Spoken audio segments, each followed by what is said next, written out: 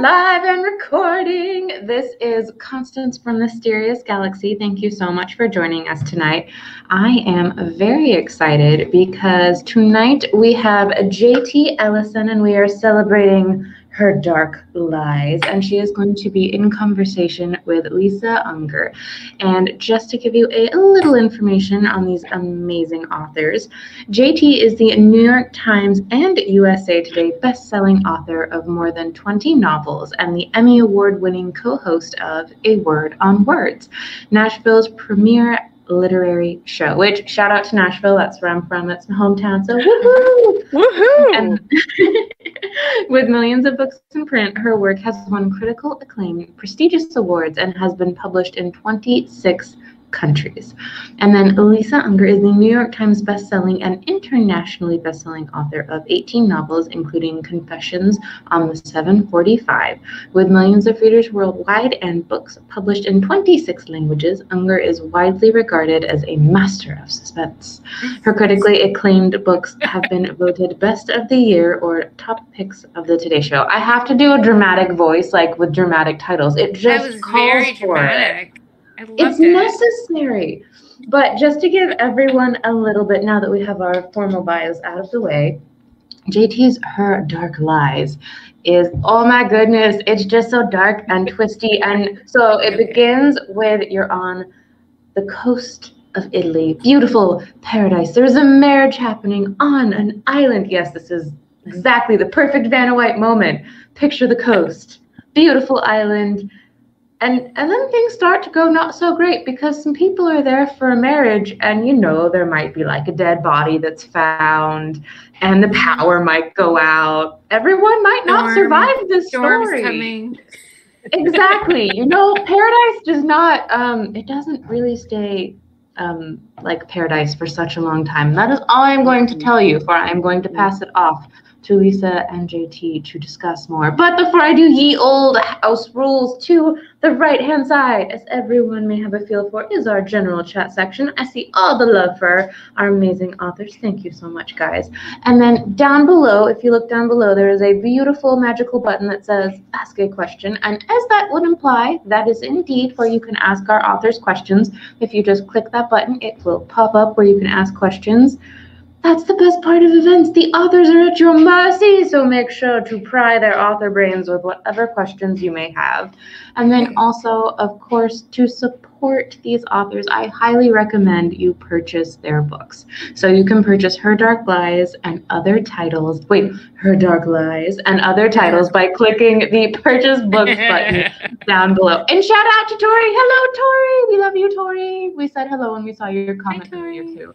Hi, Tori. But on that note, I am going to go ahead and pass it off to Lisa, and I will see you guys at the end of the event. Have an amazing talk. Thank you. Oh, she's gone, and she's gone. She's gone. Bye, Constance. That was amazing magic. Yeah, I know. Hello, friend. The magic of Mysterious Galaxy. She's still... That's scary. Don't do that. I just put my phone on airplane mode just in case. Oh yeah, that's a good idea. Well, I'm sure my phone will ring since you did that, but I'm not even gonna try it. So I'm just gonna do a little housekeeping. First of all, I'm just gonna say we turned off the chat bar because we've decided that we can't talk to each other and watch the chat, because then it would be me going the chat. But I will, at the 35-minute mark, I will go to the Ask a Question button, and then I'll try to get to as many questions as I can. But hello, friend. Congratulations on the release of Her Dark Lies. Her Dark Lies. I loved, as you know, I absolutely love this book. I thought it was just so elegant and beautiful and atmospheric and suspenseful and just, completely riveting from cover to cover. I just loved everything about it, but you already knew that. You're sweet. And how's it been going? How's the virtual tour? It has been a blast. Yeah, it's fun, isn't it? Yeah, it is, because you just did this for yours. I did. Confession on the 745. Yeah, you kind of paved the way for all of us. I know we're using your best practices to see what's going to work and what's not. So thank you for fording the river first. Yeah, I enjoyed it because I felt like, obviously when you go out on the road, you get to connect with people and booksellers and librarians and your readers, and you get to connect with them, like, and hug them and sign their books. And there's something, really beautiful about that. But like, I think in some ways, I feel like people who maybe have never been to a book signing or couldn't get to a book signing for certain reasons, or whose market you may never visit, finally get to come and hang out with you and talk with you in your office, which with your, like, I'm just looking at your shelves, like with your Emmy back there and like your books or whatever. So they get to like hang out with you like in your office, which I think is kind of, it's cool in its own way too. So thanks everybody for being here and, for sort of following us along in this crazy path that we're all kind of on together. So I guess we should probably talk about Her Dark Lies. So we've talked a lot about process and about where things come from and where, like the sort of the germ of an idea and how from that like little piece, like that moment, how a novel sort of grows. So do you want to tell us a little bit about, sort of the seed or the germ for this book and how it evolved in the writing? Sure. So Her Dark Lies is the story of a young, large oil format painter who is just starting to get her feet under her as an artist, who meets the man of her dreams, 10 years older than her, widower, Jack Compton, from an incredibly wealthy family. Just this amazing guy that you can't even imagine being a part of this world. She doesn't know who he is when they get together. He actually gives her a false name. And it's not for 3 weeks of dating until he actually tells her who he is. And they are getting ready to go off on their wedding weekend on his family's private island. And it's just supposed to be this wonderful, amazing weekend. And of course, it doesn't turn out that way because it's a J.T. Ellison novel. So things have to go dreadfully wrong. Of course. But the idea for it, yeah, of course. It's a two-pronged thing. One, I was listening to Rebecca and a question came to me that I was listening to see if it was answered. I've read the book before a number of times, but I never listened to it. And that's experiencing it on a completely different level. Right, like the audiobook. Right, the audiobook. Yeah. Because I just wanted to experience it in a new way. I've just recently, in the past couple of years, gotten into audiobooks. So I'm re-listening to things that I love just to experience it. So a question came to me and it was not answered. And I was like, okay, that might be an interesting story to pursue. And at the same time, we were in Italy for my big birthday. And we were on Lake Como. And there's an island. Your 40th birthday. It was my 25th. Come on. Oh, I'm sorry. It was my sweet 16. Lisa. Oh my God.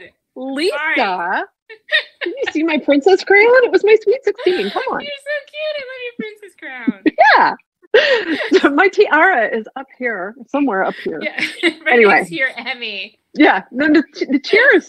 It is up there. It is. Oh, it's around my throat. There it is. It's around the thriller. See? Oh, there we go. Perfect. I have a crown. You should see me in a crown. Okay. So we're in Italy. Rebecca, the island. For this big birthday, and there's this island called Comacina across from our hotel. And I did a little bit of research on it. It had some really cool haunted legacy to it.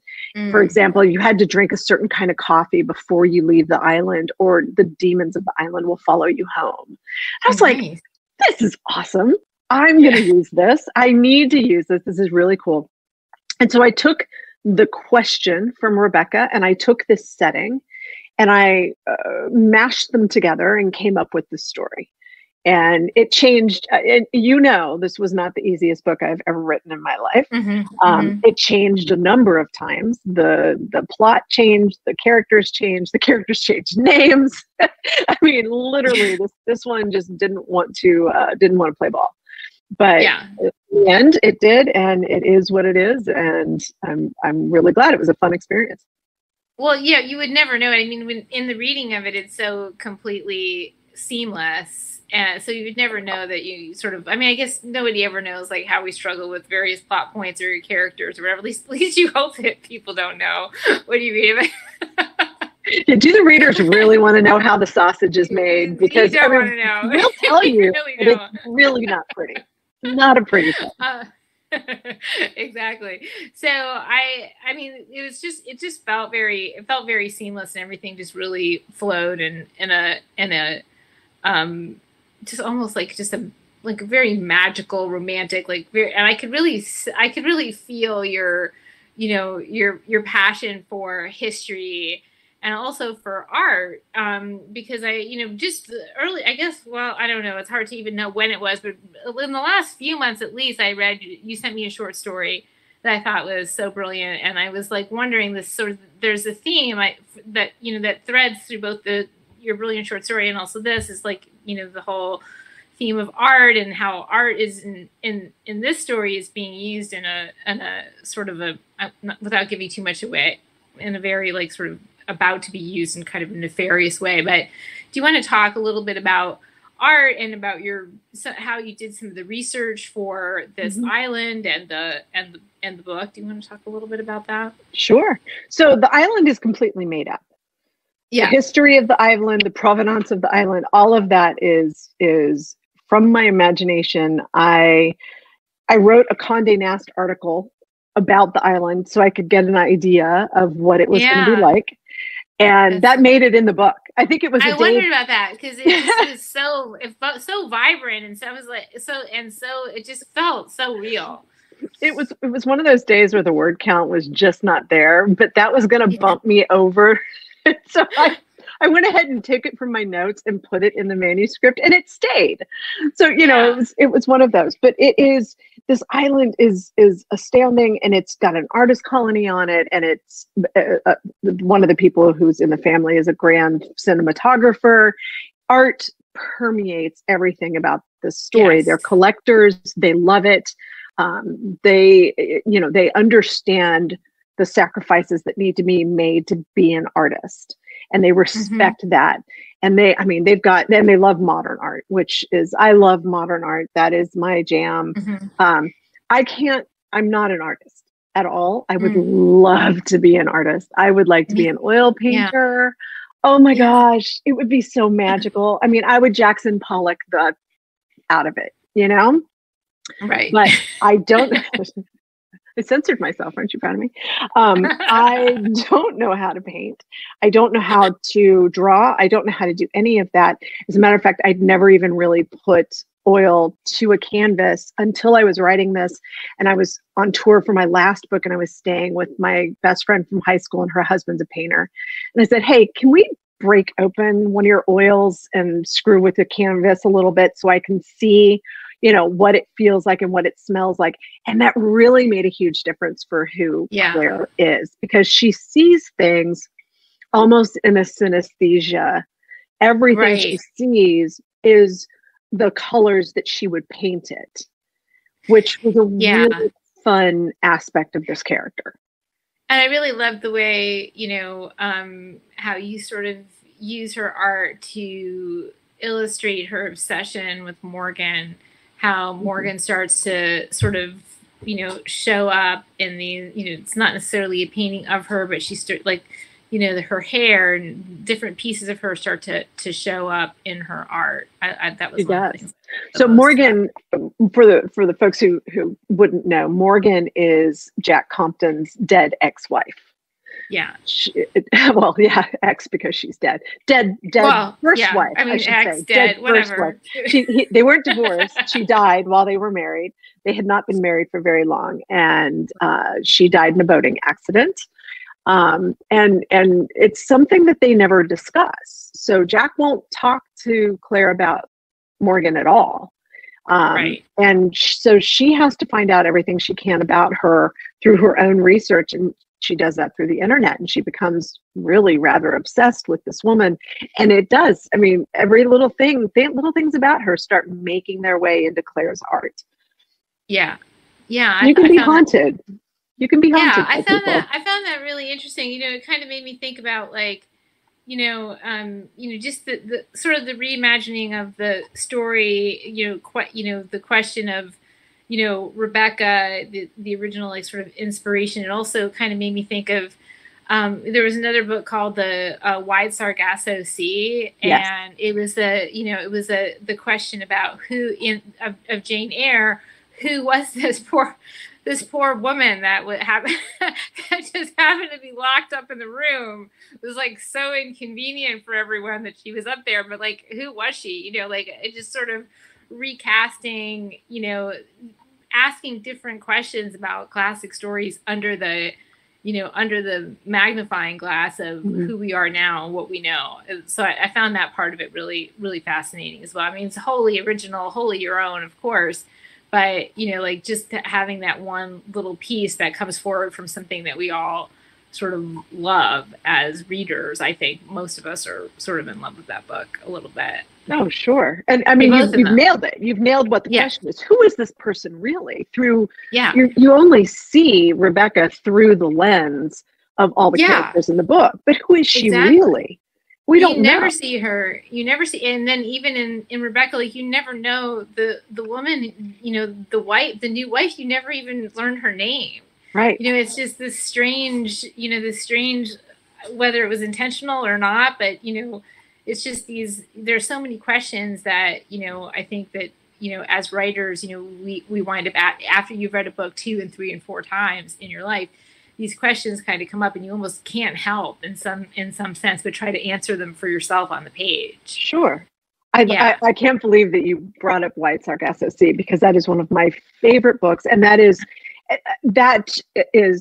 Jean Rhys's love letter to Jane Eyre. Yeah. And it's certainly not a retelling. It's just what happened. Not at all. What happened? What made this woman mad? How did this happen? Yeah. And that's exactly the kind of approach that I took to this. Just, there are elements of Ripley that, I don't know the whole story. I was listening to Ripley as well. Just there are elements of these great classics that are never answered. And I wanted to. You can't answer all the questions. You can't, even like, I'm sure from your own work, you get email and stuff and people saying, well, what happened here and what happened to X? And it's like, I don't know. I don't know the answer. Like, what do you think happened? The story didn't go there, and it's kind of an interesting, like stories have a life of their own. There are only so many places where you can go with your story within the confines of a novel. And then like, maybe if there's still another thread, then maybe that's why we wind up, I know if there's a character that's still with me and still something happened and it's still bothering me, then I know that there's another book with that character, but you can't follow all, all the stories. And I think it's very telling of the time and the culture, what stories come to the forefront. And, then in another culture and another writer looks at that same story and says, okay, there's another path that we can follow here. And that's how I felt about Her Dark Lies. I thought it was like such an interesting, like sort of, just taking you there, but like in a totally original way. Thank you. You see, people would understand what I was doing. I knew you would understand it. I totally do. Well, the other thing I thought was so interesting, and it's difficult to kind of talk about everything just because you don't want to give too much away, but there was a real like sort of tech kind of like espionage type layer to the book as well. And there was like so much rich detail and interesting ideas about, how Claire's art was going to be used in the Compton family's intentions. And I just wondered, about, your research for some of that, because you seem to have like such a strong command of those ideas. And did it come from somewhere? Does it come from your history and politics or things that you just kind of read about and heard? And just tell us, JT, tell us your secrets. I could tell you, but then I would have to kill you. Oh, I know. No, I love that stuff. I just, the James Bondy kind of stuff is just fascinating to me. I love doing that kind of research. I read about that kind of stuff all the time. I like the it's maybe not quite possible now, but it will be soon. There's a couple of places online that I read that are, forward-looking futurism, just where are we going? I grew up in an aerospace family. And, they're always looking at how are we going to get to space and to the moon and to Mars and to, they're always looking a little bit in the future. And my dad's a huge sci-fi reader. And I think that influence absolutely has sprinkled itself into me and the things that I like and the things that I find interesting. I mean, I would love to be a computer hacker. It would be so fascinating. Yeah, and I really secretly want to be a science fiction writer too. Like there are just certain things, but the world is it's just too damn weird. The world is just too weird. You cannot make this stuff up. No, not at all. And, it's surpassed. Life is stranger than art. Science fiction writers. It always is. I mean, life is stranger than art. There's nothing that we can come up with that doesn't find a way to happen in the real world. It's fascinating, and we are moving sequentially towards all of these elements that are happening. And it's, look at the vaccine. It's an mRNA vaccine. It's designed. It's a designer vaccine. And that's how all the cancer treatments are right now. And, we really are making all these huge strides medically. And, people have been writing about that for years. You got to wonder, do they imagine it? And then scientists try to make it happen? That's what I've always wondered. Yeah, I always wonder about that too. Or are science fiction writers or some science fiction writers almost in a sense prophets? They can see how things are progressing. Like when I was a book publicist, I worked with William Gibson, and he was the person who invented the idea of cyberspace, right? And it's but he just as a person, just as an extremely brilliant human being. He seemed to be able to see how things were gonna flow and how they were gonna change, and the books kind of reflected that. So I wonder, I always wonder about that too. Are kids inspired by science fiction, and then they grow up to be scientists that make these things happen? Or are these science fiction writers just have they have their finger on the pulse of what we're going to become, or how the technologies that we have are going to evolve and change us and change the world. So who knows what the answer is? I don't know. To that. The sci-fi writers have always had their pulse on where we're headed, for sure. Very much so. Very much so.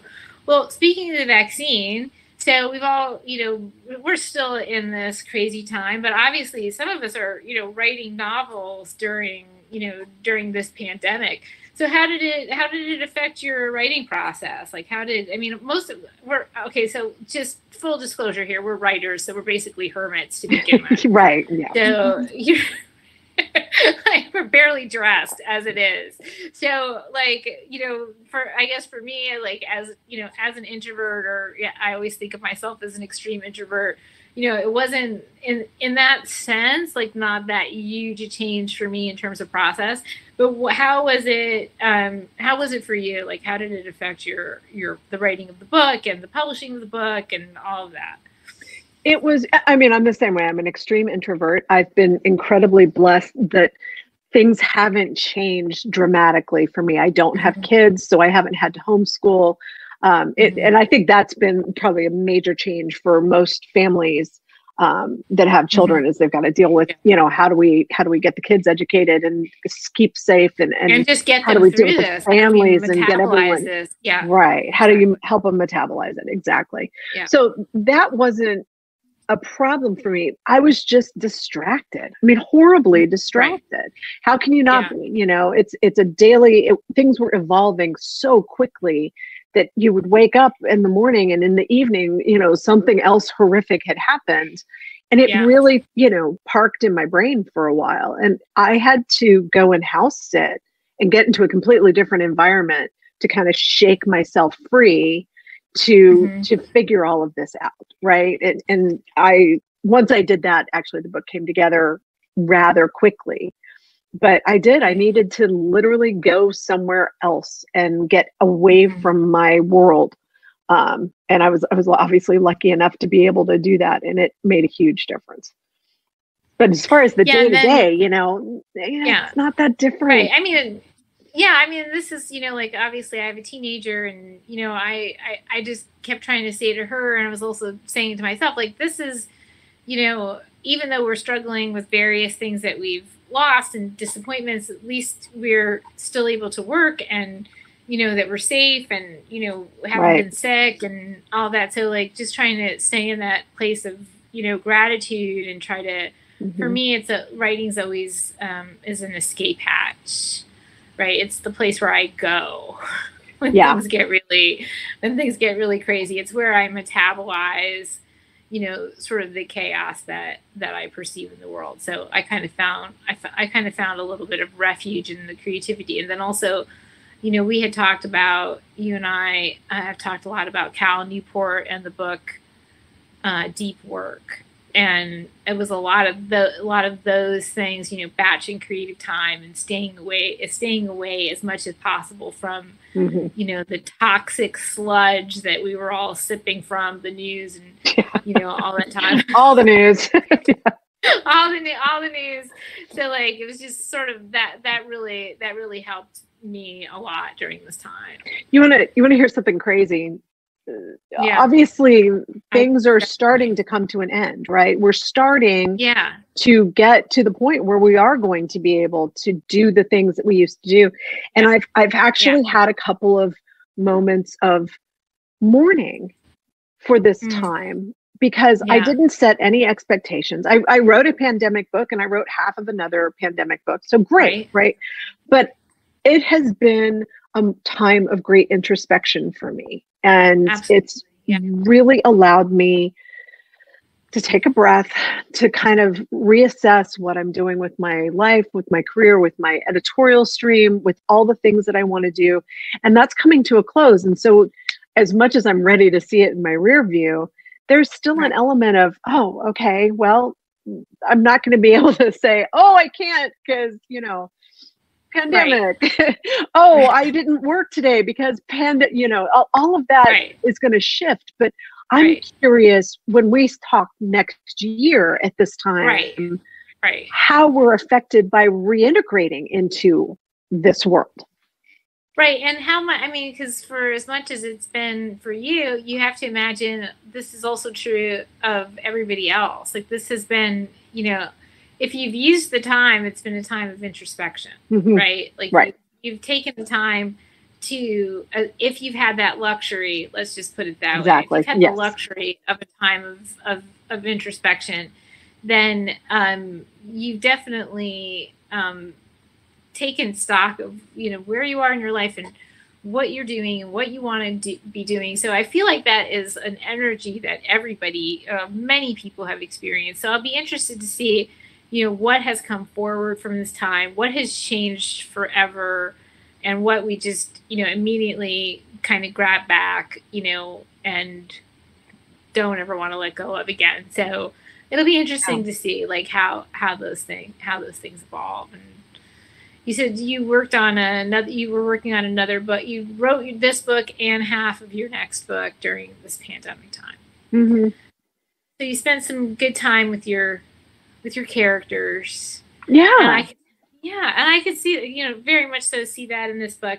So there's, and actually one of the things I love about this book, and I love books that have multiple perspectives, books that are like mosaics, and that the story is told from, different people and different pieces. Is like one of my favorite ways to tell a story, and it's one of my favorite ways to read a story.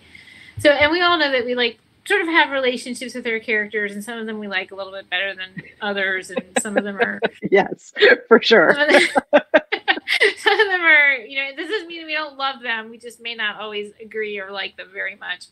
But so talk to me a little bit about some of the characters in this book. Like, who was your, like, kind of, you don't want to say favorite, but just the person that you felt the closest to in the writing, and who was the person that you just kind of felt like, man, if I had to sit at a table with you, we would not be having a good time.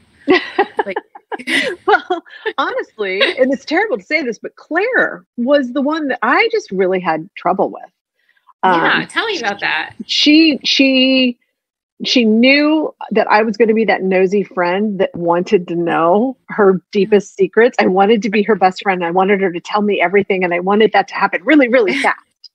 And are we sure this is the right guy for you, Claire? Let's just talk about this. Let's talk. You know what? Why aren't you asking him about his ex-wife, right. We know he's dead hot, wife? What, you know, what's going on here? You know, something's not so right. Katie, who is her best friend, was the most fun because she was the one who was really me in the book going, hey, hello, something's not right here. And Claire's just like floating above it all. She is marrying the man of her dreams and step off, right? Get out of my way. I'm doing the thing that I want to do. But she would not tell me what her biggest secret was. And it's something that even Katie, her best friend from day one, they've known each other since school. Even Katie doesn't know this secret. And it was something that's rather magnificently huge and horrible. And I understand why she didn't want anyone to know. I didn't find out what it was until I wrote the scene where she said what it was. And I was just, I was just blown away. I remember just going, oh my God. Yeah. Well, now I understand. And once I knew that, then she came to life for me, and I was able to go back in and make all the things that weren't working work. But wow, she was a tough nut to crack. And it's, you know, we talk about them like they're real, like they have control. They are real. They are but real. They do, right? I mean, have you ever had a character that just would not tell you who they were? Well, yeah. I mean, very much so the way I write, and we talked about this before, is that, you know, all my plots flow from character. And so, and I meet these people on the page, you know, usually very early on. I don't know anything about them. You know, they reveal themselves to me as I write. I learned about them much in the same way that my readers do. And you know, I can't imagine any other relationship with them other than one that evolves the way a relationship with any person would evolve. You know, you get to know, hi, I'm JT. Hi, you're so pretty. Yeah. Let's get a drink. Let's get a cup of tea and leave our AirPods back. Spend the weekend at my country house, and then that's when you really, after the drinks start flowing, that's when you really get to know each other. So like, that's kind of how it feels for me with my characters. And so the plot always flows from there. And there, you know, certainly there have been characters that were way more veiled than others. And it was really like, as you say, like, you know, for me, a lot of my process, you know, it's deeply subconscious. So a lot of myself works itself out in my sleep. Mm-hmm. So it's a lot of like 3 a.m. wake ups, like, oh my God, like, like a lot of that. So especially like getting towards the end of the book, there's a lot of those nights. And so, yeah, I mean, I feel like I really relate to that. Like that, you know, you just kind of go, oh, okay, I get it. Now I get it. Now I really get it. Now I really get it. Yeah. Oh. Yeah. And so who was like your so the best friend was your like most favorite person? Was there somebody else that you kind of, how did you feel about Jack? Oh, I love Jack. I mean, I you know, he was Prince Charming. He really, you know, just a genuinely good guy. There's layers. He's not just like Prince Charming. There's some layers. Well, sure. Yeah. But, you know. Yeah, I mean, of course he's not really Prince Charming. You like the bad boys, JT. I know that about you. Well, sure. I mean, he is an incredibly complex guy, but on the surface, he looks like Prince Charming, and that's, you know, he was a lot of fun to write because he does have a lot of layers. He does. He has a lot of layers. Harper, her sister, Claire's sister, Harper. Oh yeah. The social media influencer, photographer. You know, wearing her studded Louboutins, and then she's just this, you know, adopted New Yorker who is really not happy about what's going on. And so I actually started a social media feed for her Harper Hunt's Life. That's her social media Instagram feed that's made her famous. I actually built her an Instagram feed and was building it as I was going on through the book, so I could really see where she had been and what she was much more accessible to me than Claire was. Yeah. Yeah. It's so interesting. It's just like an interesting relationship that we have with our character friends. Yeah. I mean, we live with them for months. They're real people. They are. We are actualizing them. Yeah. Right. I mean, yeah, I think so. Anyway. Well, we're at the 35-minute mark, wow. believe it, which is insane. But I wonder, do you think I should open up to some questions? Sure. Let's see what the questions are. Can you find them? I can. I'm gonna find them. I'm gonna sit back and let you ask. Okay. Ooh, I like this one. This is a really good one. It's at the top. Which scene or section brought you the most joy to write? Oh, the end. Yeah. Yeah. There's the without giving anything away, there's a pulling back of the veil moment. For sure. That I knew I was building up to, and I was waiting to write it. And when I got there and that tapestry was there, I was so excited. And I couldn't wait to do that. I did not know how it was going to end, but I knew where I wanted my big climax to happen. Right. And so the end was really, really fun.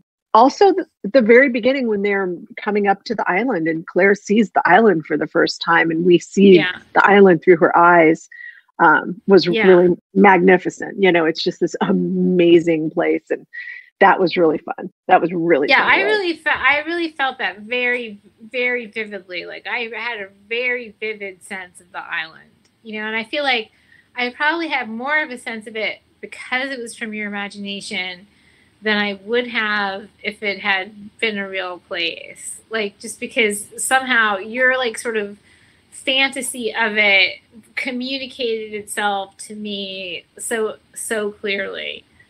I don't know if that makes any sense. It does. I've been astounded actually this week. People have said how alive the island was to them. Yes. And I think it is because it was someplace that I had to create, and I maybe layered in even more than I would ever do with a regular setting. Exactly. Just so you could see the dripping wisteria and the lemons the size of softballs and the flowers. Exactly. All of that just really, I needed to set the stage for myself. So I knew where everything was happening. And knowing you, like, I know your passion for things like, like Harry Potter and what Outlander. Yep. Like I know your like passion for those things, and like I really felt that like that sort of, that kind of just beautiful big fantasy of a place that is like, is just hyper real. Like, so I felt that as well. I found that it brought me a lot of joy. I'm sure it brought you a lot of joy to write as a reader, and also world building is fun. It is really, and that was quite literal. The first real world building I had done. It's the first time I've ever made up a setting. And oh boy, am I drunk with the power. Yeah, it is. It's very vivid and just beautifully drawn. Thank you. And so that actually brings us to, this is a really good question that completely relates to what we were just talking about. If you had a day on this made-up island, what would you do? Oh, I would walk all over it. I would walk that cliffside. I would walk down to the artist colony. I would find my way through the labyrinth. And then I would find myself that incredible pool and lay by it for the rest of the day and have people bring me strawberries and champagne. Yes, because it comes with servants, so I would take full advantage. You betcha. Somebody make me a salad, please. That's right. Oh, a salad. Thank you so much. Just looking at some of these other questions that I have here. This is a really good one. Okay, are there any other large unanswered questions from older books you'd like to address, like we just discussed with Jane Eyre? Is there anything else is there any other question that you have about another book? Never say never. Never say never. But this, this is not a retelling of Rebecca in any way, shape, or form. But no, not at all. It's got all the Gothic thriller tropes in it, and making sure that the tropes were there, that they weren't like Rebecca, but they were like Rebecca, and they, all of that. That's actually really a challenge. It's a challenge to create worlds that are homages to other worlds that other creatives have created. And that's not something I think I would delve into again. Yeah. So. Yeah. Yeah. I don't, so like, I mean, for me, like the Confessions on the 745 was just a little bit of like just like a tiny sliver of the idea of Strangers on a Train, which is a Patricia Highsmith novel, which most people know it as the Alfred Hitchcock film, but probably this crew, knows it better. Yeah, this crew will know it better than the book. Yeah, they know better than the book. And Patricia Highsmith is such an amazing, she's probably one of the greatest crime writers of all times, I think. But that was like, it's the universe of somebody else's story is such a personal thing. Like for me, it was just like that idea of the one moment, that one moment of connection, that the liminal space where two strangers meet, like especially like in a travel setting, like how you're like not the person you were when you came from that other place, and you're not the person you're going to be when you get to that other place, but you are both just somebody completely different in that moment. Like that energy, like that was the only thing about that story that I wanted to explore. And I can't, but like, and I've never really had that with anything else. I've never had that, like, feeling of like, I want to rewrite this story, or I want to, take this character and make something else happen. So I don't know that, I mean, again, never, like you say, never say never, but I don't think there's any other question that I have that is burning enough that would allow me to. I think if I did, it would harken back more to a mythological story, right? Something that you could really, I think what Madeline Miller did with Circe is just astoundingly good. I mean, it's just one of the best reimaginings I have ever seen. And that, that lit a fire under me. I read that right before I started writing this book. And that certainly, kind of lit the fire under me of, there are ways to do this. There are ways to answer the questions and fill in the blanks of places that the other writers never went. They never maybe thought about it, saw it, or didn't want to. There are holes in the canon that as modern authors, if we're going to do something like that, we can fill them. I think that's why there's so many Gothics right now. I mean, Margaret Atwood talks about Lego pieces, right? Like she talks about taking a modern character and trying to put them into an older story and having them experience that, like that fairy tale or that myth or whatever it is from the perspective of this modern character. Or like by the Lego pieces, she means like myths and fairy tales, or even old, like within your own family, like family stories that have taken on a certain significance or meaning about the people in the story.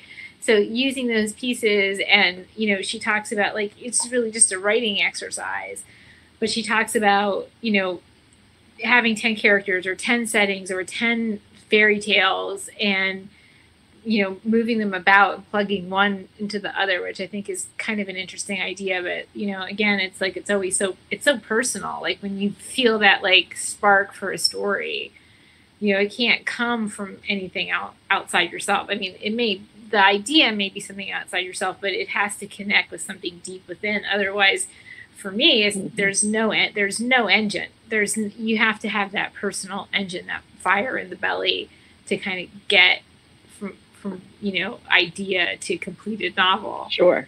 And there's only 7 plots, right? There's only 7 plots. Well, so they say.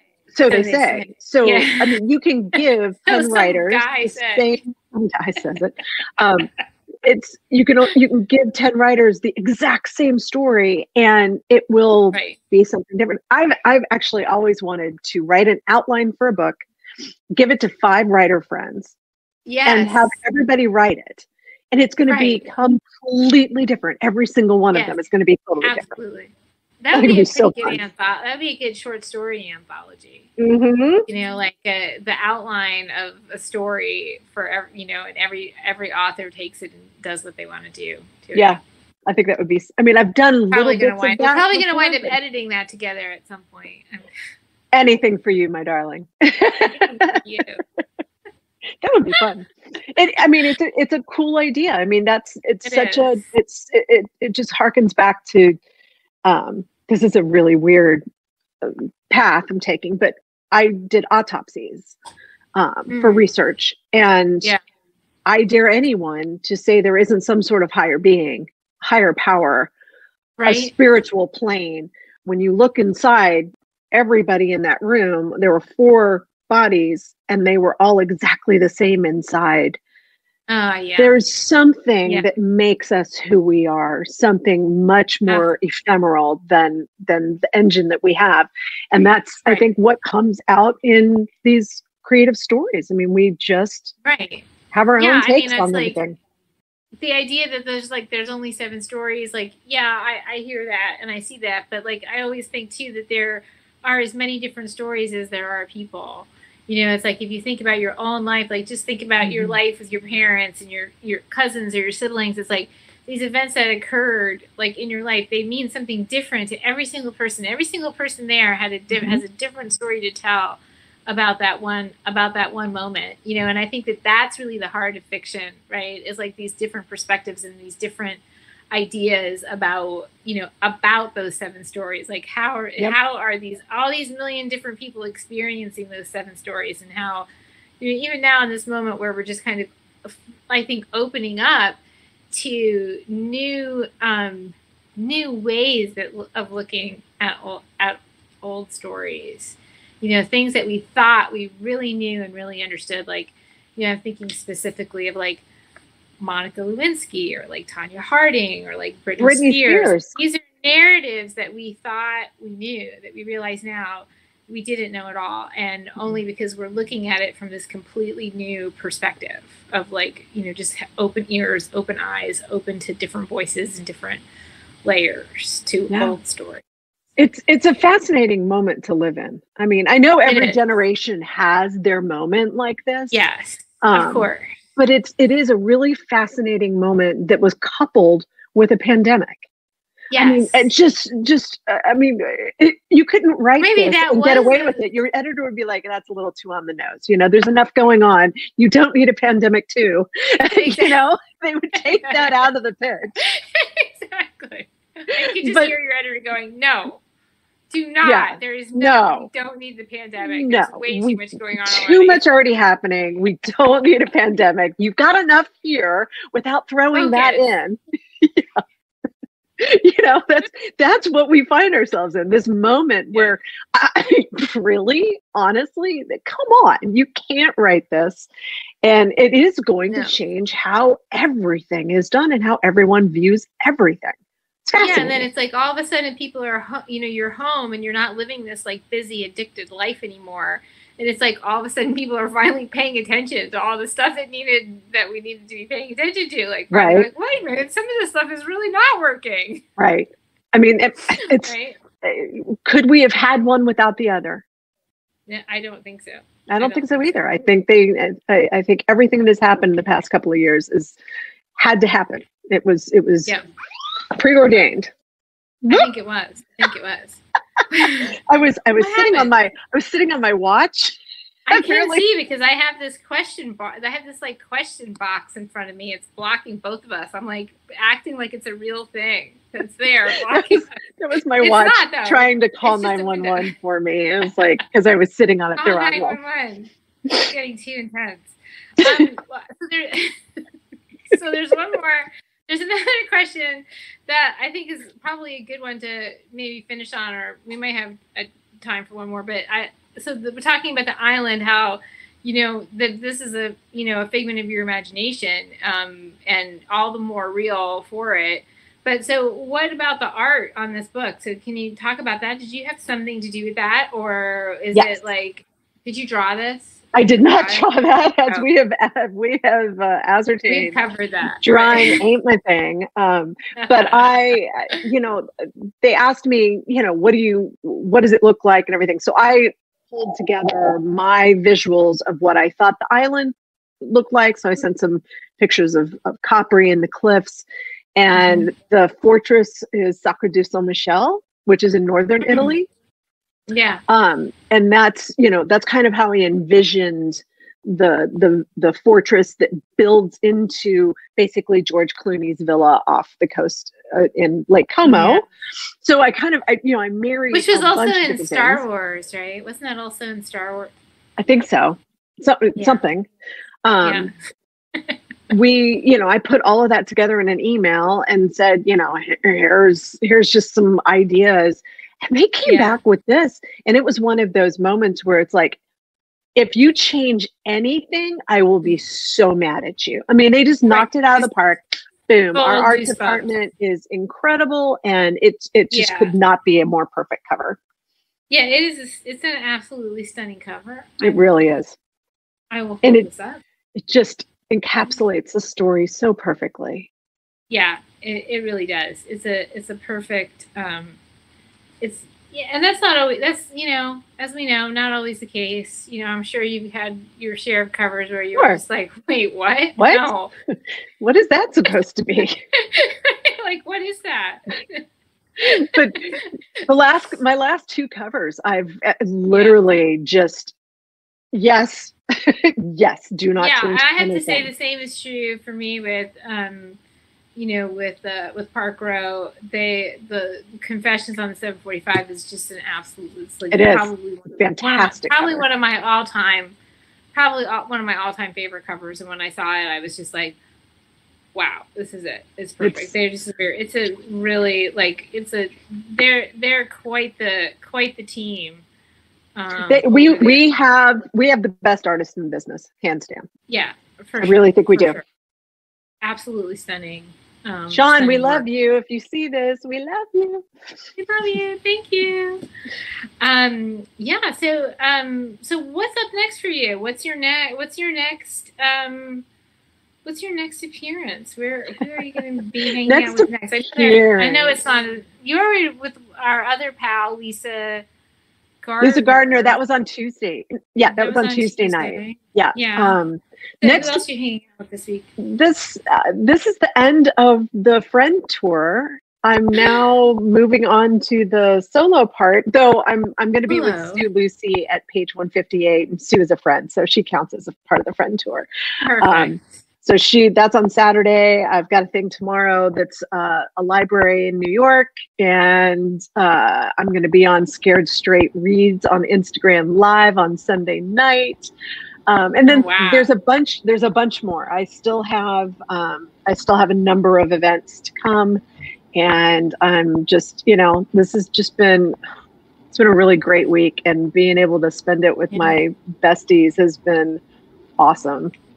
Yeah. It's great. It's there's a lot to love about it. I think we'll all be happy when we can like hug each other again. Yeah. And have drinks and sit across the table and have a good time. But for sure, I think there's been some some really, really nice blessings that again, if you've been fortunate to be in that position, there have been some good moments as well.